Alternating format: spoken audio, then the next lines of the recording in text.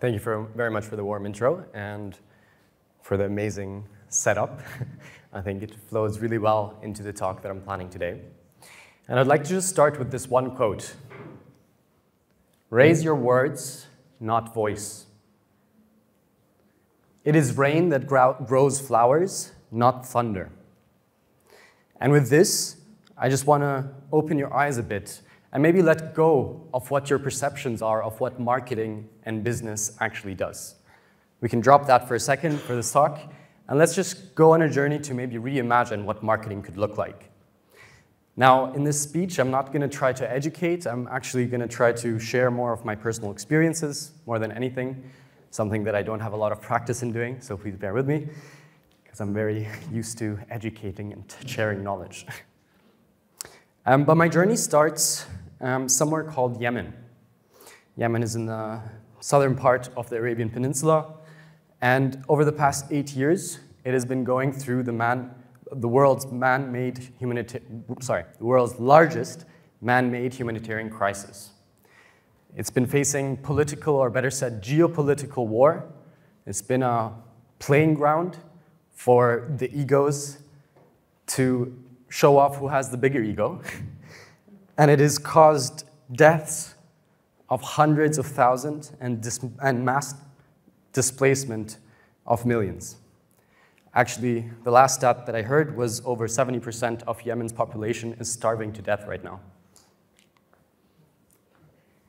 But my journey actually started in the US and not in Yemen.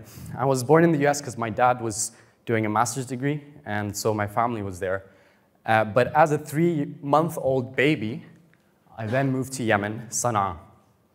Sana'a is the capital city, and Yemen is known for its rich biodiversity, for being the main exporters and the first exporters of coffee.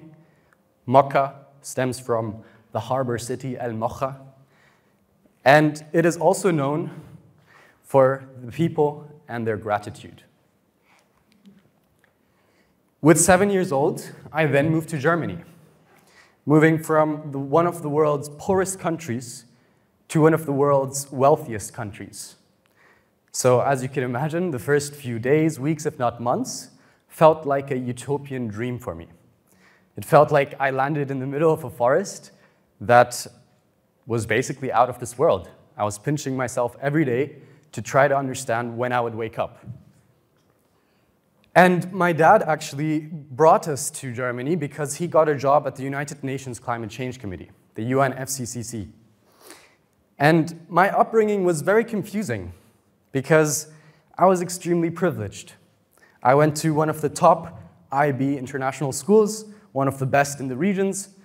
My family had a salary where we didn't have to stress about money or financial insecurity. But yet, I was constantly feeling guilty about that, because I would see my relatives, my families, kind of still suffering under the humanitarian crisis that only got worse as time got worse. Now, also, seeing behind the folds of the UN made me very angry, especially because I was the star Model United Nations student in my school, led my Model United Nations club, was eager to enter the human development place to better the world, because I felt that that was my duty, until I saw how disgusting the UN is, how inefficient it is, how politically driven it is, how inefficient, sorry I say that again, but actually I can say it one more time, how inefficient it is, and how there is a massive lack of innovation. By the way, for those who don't know, the UNFCCC is the organization that talks a lot about climate change. And during my upbringing, and during this confusing journey of privilege and trying to understand and deal with this privilege that me and my family got, I also started realizing that I didn't feel like I belonged. I lived in a country that if you didn't look like a certain type, it was made very clear that you're not welcomed. This is, if anyone has been to Germany or knows how it is to live in Germany, I think, yeah, you would probably agree with me, and this is obviously an overgeneralization, but it is also the truth. Me and many others migrants felt like we did not belong. So what does that mean? That meant that I saw behind the UN, and I was pissed off at the human international development space. And I also constantly felt like I needed to prove my value. So what happened? I fell in love with the unicorn. I wanted to prove my worth. And so I did everything that I needed to do to build the next billion-dollar startup. And again, I wasn't maybe very aware at that time, but it was because, and thank you so much for the last speeches to cue me up on this, it's because I didn't belong, and I felt worthless. And over so many years, so about 10 years of working with over 30 startups as a digital marketing consultant, after taking multiple digital marketing courses, and after learning basically most things from YouTube, because business school was pretty shit, I then quickly started to feel the burden of it. I was chasing a dream that A, is a mystical dream and does not really exist. And B, I was chasing a dream to fill my void. And I am noticing more and more that most startup founders go through the same thing, if they're not already aware of it. So I started to ask myself, why? Why do we even chase this unicorn dream? What the heck is a unicorn?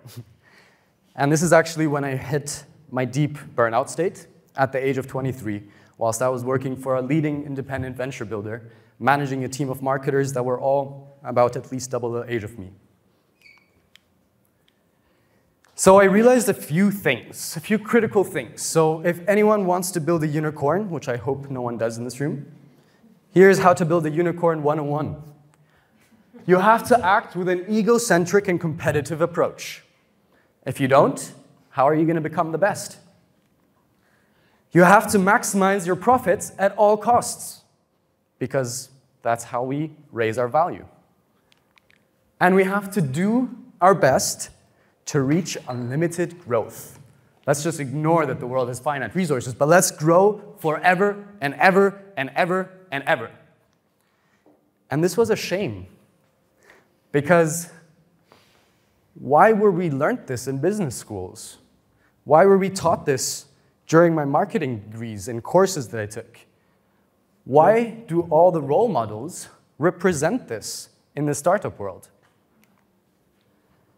And during my worst time, during the times where I didn't know if I wanted to continue living on this earth, I stumbled across the concept of a zebra. A zebra, for those who you don't know, a zebra is, first of all, real, and is not a mystical creature. A zebra is an animal that goes with packs. We call a pack of a zebra a dazzle. That's also what I call my team. And zebras usually prioritize empathy. They're caring for each other. They don't want to be the best. That's not the point. And so I started to go on this notion of unlearning all of the shit that was taught to me in business schools, in all of the Silicon Valley podcasts that I was obsessed with, in all the whole hustle culture and startup toxicity. And I started to understand, well, is this really the cause of marketing? Because I loved marketing, and I was pretty good at it as well. So again, part of my crisis was, okay, do I drop marketing now? Do I drop business? Do I drop my entrepreneurial spirit? But I realized that that was not the answer. I realized, actually, the answer might sit in marketing. Because marketing, like many other things in business, in politics, in life, is a tool. It's a tool just like language is a tool. If you want to be mean, you can be mean with language. If you want to be nice, you can make someone's day with language. So I started to dig also deeper, and I tried to understand why. Why did we come to this place where, like you've heard from other speakers, economic systems are built to pressure all of us to beat each other? And I started to find out something very interesting, something that was never mentioned in my economics class, even though it was one of my favorite classes in university. It was that A, Adam Smith was first and foremost a philosopher, and then an economist, and B, that Karl Marx, the inventor of socialist communism, and the pioneer at least, was actually kind of a pal of Adam. And they used to exchange a lot of notes, just like most pioneering philosophers would. And sometimes they even had to go the extra mile and be a bit extreme to make their point as a philosophical statement. Now, during my upbringing, I was taught that you're either a hardcore communist or you're a hardcore capitalist. I think both of them would be extremely disappointed at that notion and that narrative. So I started to reimagine, and I started to question myself. How or what if marketing focused on the well-being of our ecosystems rather than the well-being of us as an ego? What if marketing emphasized creating a positive social and environmental impact rather than just boosting our profits until it goes no more? What if marketing actually acknowledges the natural cycles of growth, death, and rebirth? And what if we can embed that in our marketing, branding, and growth strategies from the get-go? What if we can also try to imagine marketing strategies and growth strategies that predict where the growth will stagnate?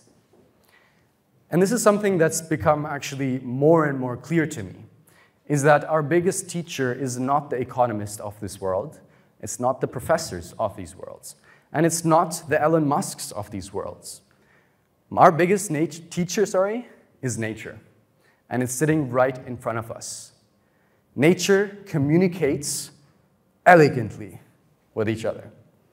Nature and plants grow really fast at the start, but very dependent on the ecosystem it's in, on the life cycle, and in the circumstances.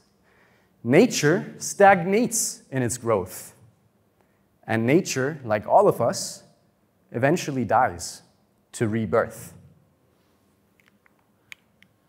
And so today I run a marketing agency, a creative growth agency called Zebra Growth, where we are redefining and paving the way to the next generation of marketing.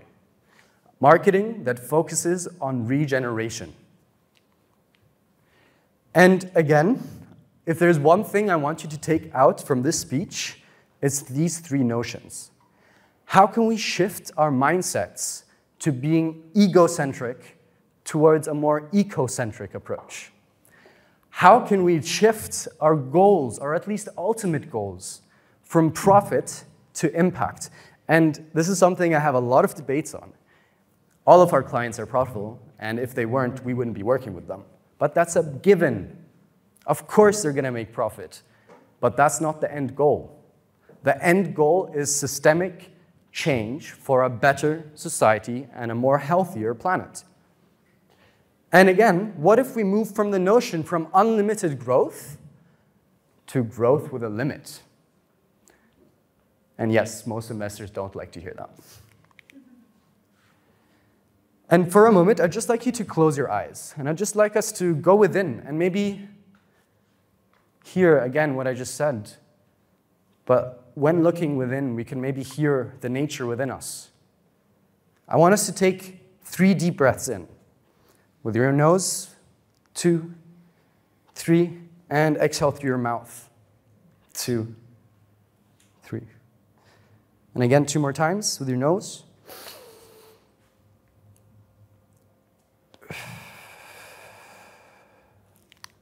You can continue breathing 1 more time, deep through your nose,